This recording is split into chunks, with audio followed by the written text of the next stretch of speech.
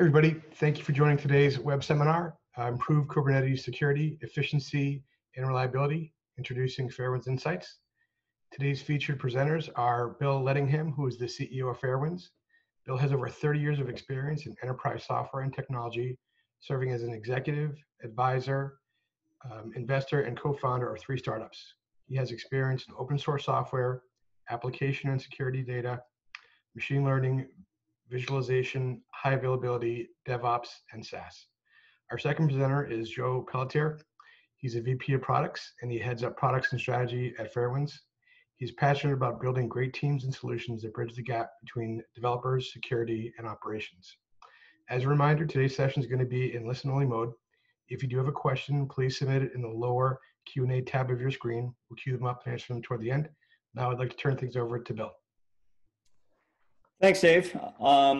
Good afternoon, good morning, and thank you very much for joining us today. Before jumping in, I thought it might be helpful to give a little bit of the background and motivation behind Insights. Prior to joining Fairwinds, I was the CTO and head of engineering at Black Duck and Synopsys, the leader in the application security testing market. While at Synopsys and Black Duck, I led the development of a new SaaS offering whereby we went and re-architected our software to run as microservices in containers. Initially, we were using Docker Swarm for our container orchestration platform. And then we made the decision to move to Kubernetes because of all the benefits that it offers.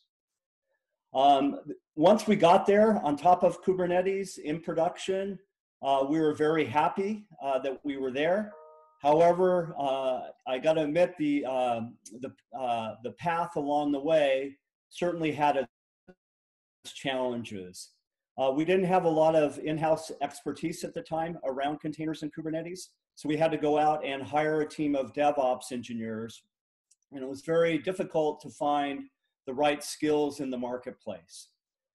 As we assembled the software stack on top of Kubernetes, we went through a lot of challenges in terms of identifying the right software to use, went through a lot of POCs, a lot of trial and error, before we got to the point where we felt we had a production environment ready to go.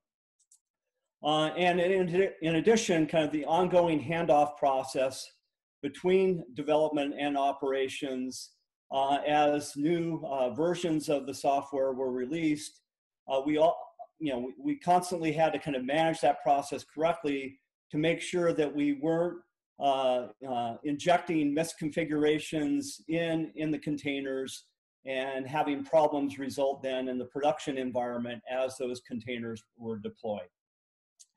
So, given my own experiences and journey to Kubernetes, I'm very pleased to be able to announce the GA of Insights.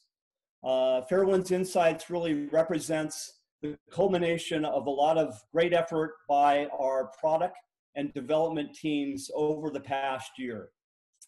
It certainly embodies a lot of the expertise and best practices that our SREs have gleaned from deploying and managing hundreds of Kubernetes clusters for our customers.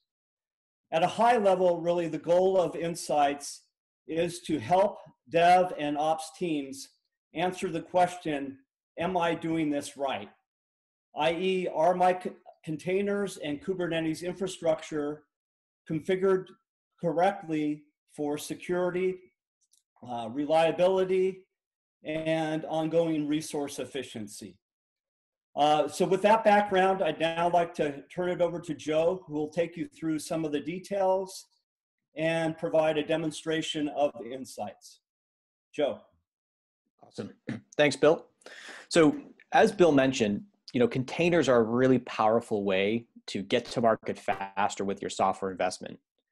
And as a result of, leveraging containers in your environment, it really changes the way software is developed. So, speaking to some of the points that Bill made, we are seeing this as not only a, big sea change in terms of how development's occurring, but also some of the technical considerations and organizational considerations around how you manage containers. And the first thing to know is, software packaging is shifting left. Developers are taking more and more responsibility for the infrastructure by containerizing their applications. And this may also mean that they're taking responsibility for parts of the Kubernetes configuration as well. Bill discussed some of the challenges that he had experienced and how a lot of those difficulties around ensuring configuration, manifested in a real world scenario. The second is around the overall container adoption in the market. Gartner is predicting that by 2023, 70% of enterprises are going to be running containers, and that's up from 20% last year. And finally, Kubernetes itself as a technology is starting to enter the mainstream. And through our own research, we're finding that this is actually occurring in enterprises through the development function. These are development teams who want to get to market faster, address customer challenges, and when they start a new project, they're looking at cloud-native solutions like containers and Kubernetes as that starting point. But when you end up adopting any new technology, there's always going to be challenges. Bill obviously went through a lot of these key challenges and had to learn along the way how to address them. And that's exactly why we're here today. So the CNCF survey in 2019 actually surveyed users of Kubernetes, and they found that there's 3 challenges. First, there's a cultural shift that's involved. And this cultural shift means that the way developers and DevOps work together, it has to change in order to adapt to the technology. The second is security. Security is always in a catch-up position when it comes to these new technologies because they have to be able to figure out what's the risk profile, how do you secure and gain visibility, and we're really in that stage right now with containers and Kube. And the third is complexity. And the complexity can really be measured in terms of both technical complexity. There's, Bill mentioned how it's really hard to hire Kubernetes talent in the market today, and as well as organizational complexity. How do you meet the needs of all the different constituents around this? So let's kind of double click into the first angle here, which is the cultural shift. And that's really the changes to the development pipeline. And so anytime you're adopting a new technology, something's going to change about someone's day-to-day role. And what we have found is that organizationally, the responsibilities of developers and DevOps engineers can vary depending on the maturity of their Kubernetes infrastructure and container adoption. Developers might be having responsibilities around containerizing their app, and in some cases, they may also be responsible for that deployment configuration. While DevOps engineers need to concern themselves with understanding how the core Kubernetes infrastructure works, finding the right software to manage ingress, DNS, certificate management, and understanding as well how to configure all of that to work together. And along the way here, there are different challenges that can emerge. So we know that with a developer, their key job is to write code. They have to build features, ship roadmap. And when it comes to containers in Kubernetes, they're probably going to do the least amount and focus the least amount of their time on those things just so that they can move fast and get things out the door. And oftentimes, that may mean misconfigurations or ignoring certain issues like known vulnerabilities inside containers. At the same time, the configuration for Kubernetes can be fairly complex and requires a learning curve. And that's where different challenges around the security of your configurations can come into play, as well as efficiency settings that ensure that you're using just the right amount of compute so that you're not overspending on your cloud or under provisioning resources on your applications and thus starving them in production. And finally, the other area of potential misconfiguration or maintenance is around the patching and upgrading of the different add-ons that are needed to run core Kubernetes services. And so these are multifaceted problems that affect primarily security, but from what we can see, the efficiency of how applications run in production as well. And we all know that security wants to get visibility across the whole pipeline. And so how you manage that relationship and how you manage those requirements becomes really important. And that's really where the complexity comes into play. The complexity of Kubernetes is pretty known, and a lot of folks in the market talk about how Kubernetes is a steep learning curve, and we know that. And I think over time it will get easier to learn. But how you deal with the different requirements and requests from different stakeholders becomes another key challenge here. If you're the developer, you don't want to spend that much time on having to learn how to configure kube just to get your app to run. But if you're the SRE, you also want to make sure you're not going to have apps that end up failing or crashing in production and keeping the pager running. And finally, security teams, they're always looking for visibility to understand what are the critical risks that we need to be cognizant of, while at the same time that VPE is focused on how do we balance security and scale and growth requirements so that we can meet the next needs of the business. So there are definitely great tools today that help with different parts of managing kube, but each of these tools still have a key missing piece. If we think about the monitoring tools that exist in the market, they're very important because they help you react to CPU, memory, and just production metrics. But they lack visibility into these configuration risks that we illustrated just a few minutes ago. And the managed Kubernetes services, they're great to get up and running quickly, but it really still requires expertise and a long tail of effort in order to maintain those environments. And a lot of best practices are not included with those services. And finally, there's also a great number of open source tools out in the market today that are focusing on very specific problems here. The whole Kubernetes ecosystem is built around open source. But when you have to scale and operationalize those tools, it requires a significant amount of engineering time and resources. And so making that investment can be difficult. And so that's why we built Fairwinds Insights. We built it to be a configuration validation platform. And we want to help customers protect and optimize their mission-critical Kubernetes apps. And so the way we do that is we integrate some of these trusted open source tools that we've gone out and built ourselves at Fairwinds and that we've integrated from third-party open source providers. And we've wrapped it with collaboration workflows. We provide support and expertise. And we focus on that handoff where there's organizational complexity between development, security, and operations. And the best thing about Fairwinds Insights is it's built on 5+ years of DevOps and containers and Kubernetes expertise. Our team today manages infrastructure for hundreds of deployments. And with all that expertise, we've been able to turn it into valuable open source tools and best practices that we've made part of the Fairwinds Insights platform. And so to give you a flavor of what that looks like, and we'll see some of this in the demo, we've gone out, curated some of the best tools, and we cover 4 different key areas. We cover container scanning, we cover deployment validation with our own tooling called Polaris, we do vulnerability management, and we integrate a few different tools around that, as well as workload optimization. And workload optimization is one that leverages our Goldilocks tooling, but adds additional layers of insight so that you can optimize the CPU and memory settings of your Kubernetes apps. And on top of that, we also take the data and recommendations from Insights and we help get them into the tools that teams are using every day. So that might be Slack, it might be Datadog, it might be any of the other ticketing or CI/CD tools that you are familiar with. And once we integrate all those tools, which you'll see here on the left, we make sure that we spend time aggregating, deduplicating, prioritizing all that data and enriching it with remediation guidance so that we can integrate them into those downstream systems.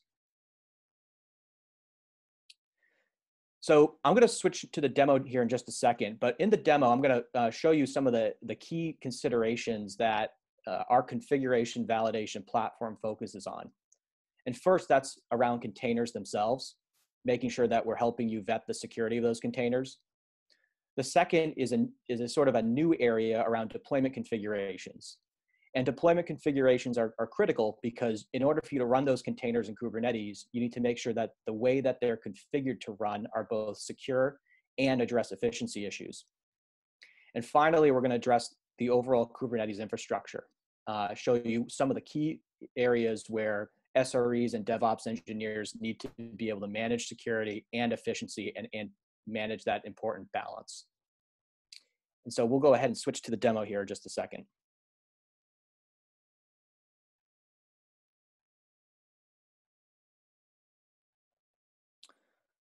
All right. So here we're at the sign up page for Fairwinds Insights. And this is located at insights.fairwinds.com if you're interested. But once you sign up, the first thing you'll do is land into our the logged in interface here, where you'll have an opportunity to start adding a cluster. Before I go into that, there's some interesting things I want to highlight around Fairwinds Insights. So first, we're a SaaS platform, which means that you can add an unlimited number of users from your organization to the SaaS platform. And here I just have added myself, but I may, in this case, add a security manager. I may add my VPE. I may add members of my DevOps and SRE team so that we can all have that single pane of glass and visibility. I'll also want to be able to take advantage of integrations with the tools that I use, such as Slack. So my team is always on Slack. We're always getting updates from different systems about alerts. I want to stay on top of whether or not configurations that are being pushed into my environment have any issues. And the same thing is with Datadog. I may want to make sure that the data from Insights is overlaid with the data from Datadog so that we can be able to correlate things in real time. But really one of the first steps is going to be adding a new cluster or just attaching your cluster to the Fairwinds Insights interface. And I've already done this here. When I go to do that, the first thing I'm going to have to do is install the Fairwinds Insights Helm chart. And this Helm chart is actually a curated Helm chart of open source tools from Fairwinds, from trusted third parties, as well as a few tools that we have also built here at Fairwinds that focus on finding risky RBAC profiles and monitoring your add-on releases. And so we'll give you an option to integrate those tools, set them up to run on a schedule, which we have on an hourly schedule, so that you can continuously monitor your environment for various different risks. And the install is very quick. You can just go ahead and install that Helm chart. And within 2 to 3 minutes, you'll start seeing that all of these tools will be reporting back data. Now, one of the key challenges here around open source tools in the Kubernetes ecosystem is, the advantage is that they're powerful and they're focused on really important problems, but they each report back their own findings in different formats. And so in reality, you need to use a number of these tools to really get good visibility into your environment. But to spend the effort to operationalize all these tools by normalizing the data, deduplicating findings, tracking the findings over time, and then making sure you have the remediation guidance so that you know how to fix the issues, that's where it becomes really problematic. And with Insights, we take care of all of that heavy lifting for you. So we can see that I've been getting some data here from the past 45 minutes or so. All of that data has been ingested into the platform. And immediately we're getting a high-level summary of different areas that I need to focus on. So by default, with Fairwinds, we're going to be focusing on 3 different categories of priorities. We're going to focus on security findings, efficiency findings, and reliability findings. And the color coding gives us a sense of what is potentially dangerous or critical that we need to address versus what are warning issues that we need to be focused on separately. So the first kind of section I'm going to dig into here is some of the security issues. And we can see that there's actually a number of security findings from the latest report here on Insights. We first have been able to categorize these issues from danger to warning. And we can see that it's all falling under the category of security, and we can see what system has reported that back. But some of the other important information that we also gather is when was the first time we saw that issue and when was the last time we saw it. So this is really important because every time you try to do an audit of your configurations, you want to make sure you're not introducing the same information or the same checks the last time. And so we keep a track of this just inherently as part of the platform. And that gives me an opportunity to assign it out to an engineer or also select a resolution that allows me to just close out the issue if I don't think it is a problem that we need to fix right now. But in this case, I'm going to first focus on a couple container findings. And when I go ahead and open up one of these container findings, I'll see that there's actually a variety of different issues here. I'll see the package name, the vulnerabilities that are the vulnerability CVE IDs that are included, as well as the severity. And that gives me a quick way to assess where do I need to focus on resolving any sort of open container challenges. The second is going to be one around, and this is a common one, is around the deployment configuration of the cluster, of the deployment configuration of the application, excuse me. And in this one, we can see that the application here is actually designed to run as root. Now, generally speaking, this is a setting that you may want to try to avoid setting for your app. And if I'm a developer and I'm trying to get my app out to Kube, I might actually tell the application to run as root, because it's the fastest way for me to just avoid any sort of problems around permissioning or et cetera. But setting it as root actually introduces some unnecessary risk, especially if the application doesn't need that level of access. And so a common misconfiguration that can be overlooked is here, and we've been able to surface this up right now around my application. Finally, the other one I want to kind of highlight is around the Kubernetes cluster itself, and that's a popular one around version disclosure. So when it comes to the actual cluster design, the kubelets that run on the node can sometimes be enabled with debugging flags, et cetera. And this is where we want to make sure that we've set up the cluster in such a way that we're not leaking information like versions, as well as we're not exposing pod information as well. And so that's where some additional security hardening can come into place. Now, we had just looked at a variety of security issues that cover containers, configuration, and clusters. Let's take a look at some of the efficiency findings from Insights. So when I click into this, I'm going to see that I have actually a few different issues here. One is some of the memory settings for my application are actually too high. And that's kind of interesting, because when I set my memory too high, it means that I might actually be giving more compute resources to this app than it needs. And ultimately that can incur either additional cloud cost, or it could mean I'm taking up capacity in a fixed data center.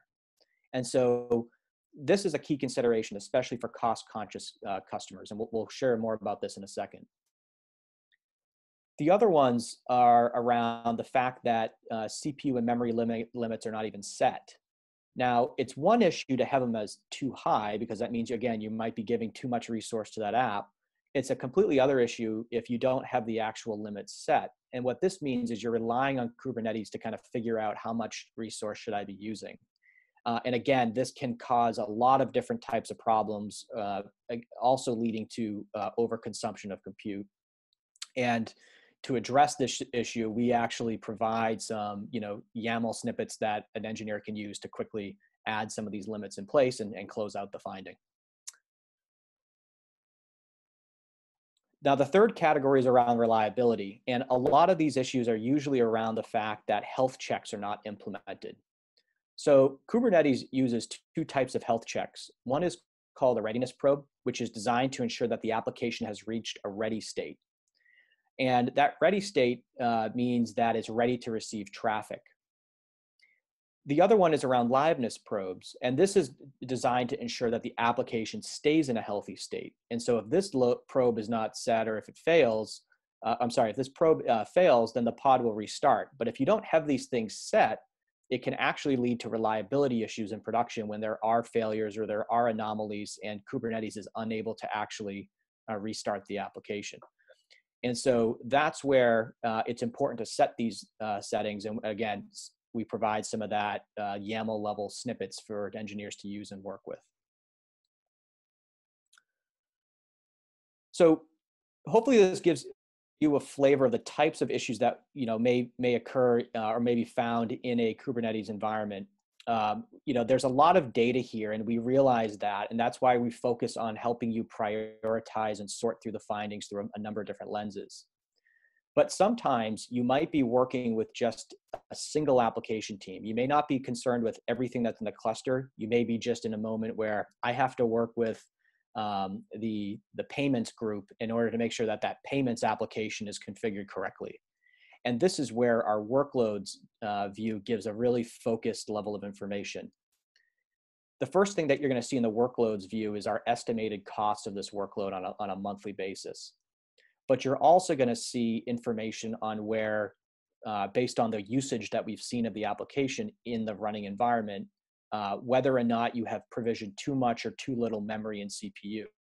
And so Fairwinds will make recommendations around how much CPU you should be using or how much memory you should be using based on that actual usage. We also make it really convenient for the engineer or the lead developer on that app to see very specifically what they need to focus on. So instead of looking at all the issues, the dozens of issues I showed on the previous screen, we're keeping it very focused here so that a single engineer can just say, all right, I know what my task list is. I'm going to focus on this and then move on.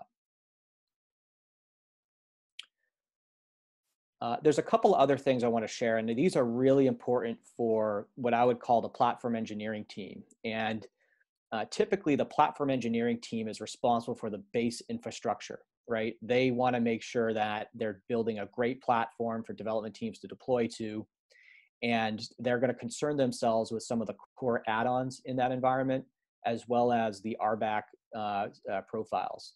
So in this first view, we're going to first keep track of what are the different add-ons that are running in this cluster.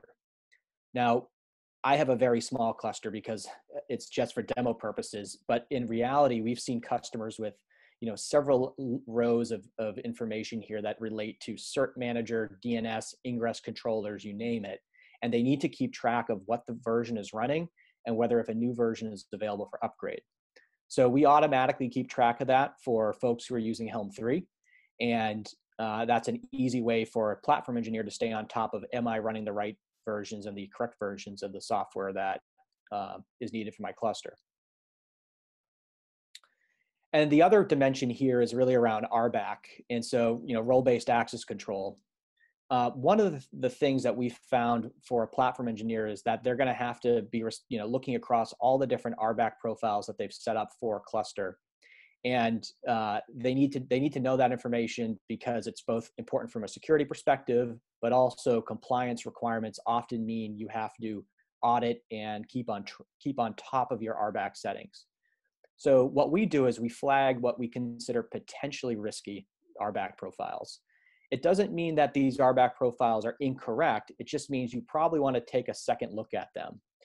And those are the ones with the warning sign. What these RBAC profiles mean are they are designed for that they can edit other RBAC profiles.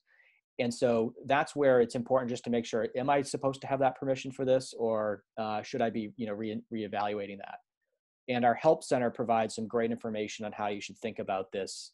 So wanted to make sure folks got to see that as well. Oops. There we go. So that covers a pretty large swath of the Fairwinds Insights interface. But the last thing I do want to share is a feature that we have as part of our cluster ops managed service. So Fairwinds, manages hundreds of deployments for customers today. And as part of that service, we're staying on top of different announcements about the Kubernetes ecosystem, whether it's security risks or other advisories. And as part of Insights, we're also channeling this information into the platform. So any Insights customers can get that same report and research from the Fairwinds SRE team available in the product as well. And so with that said, I'm going to go and just switch back to the slides here for a minute.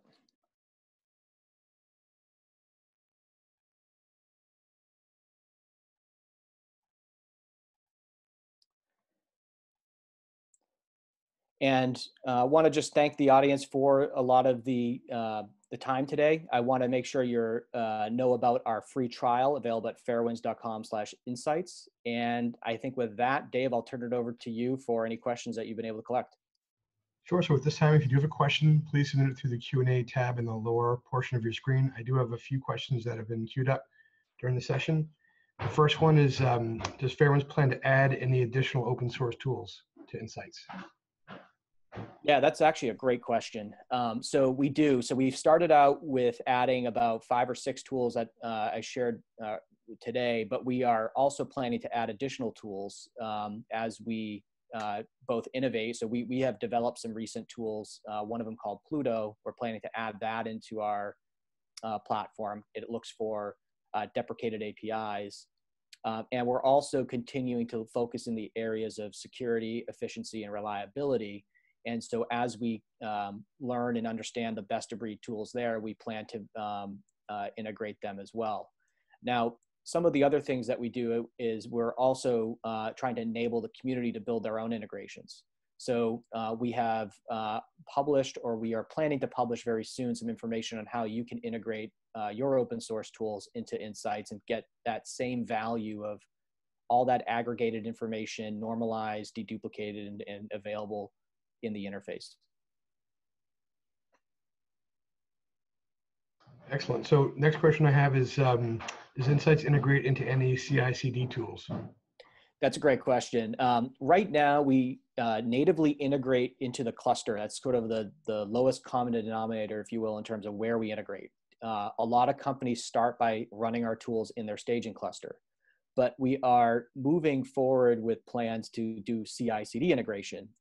There's a number of different types of tools that can also run well earlier in the development process. Things like container scanning or deployment configuration and inspecting different YAML files, et cetera. So we are looking at what are the tools that make sense to integrate early, especially when developers and DevOps engineers need that rapid feedback. And those are things that we look forward to sharing in the roadmap. Okay, it looks like I have just one more question. So just a final reminder, if you do have a question, to submit it through the Q&A tab. And it's, does Insights offer an on-premise version? Yeah, great question. We do get this from time to time. What I shared today was via our software as a service platform. We do have self-hosted options. We're happy to talk more about what that is with our sales team. And they're designed to run either in your on-premise data center, or you can self-host it in your cloud environment. So it's a pretty flexible system, and we're open to those discussions if anyone has interest there. Excellent. So this time I don't see any further questions. I just want to thank Joe and Bill for a great presentation. We are recording today's session. We're going to make sure we share a link with everybody that registers and attends, and we'll also make sure we include a link to go ahead and sign up for a free trial. So thanks very much, everybody, for taking the time to join us today. Bill or Joe, any final comments before we wrap up? No, just thanks once again for joining us, and look forward to hearing your feedback and going from there. So thank you. Yep. Thanks again, and thank you for the questions. Great. That'll conclude today's session.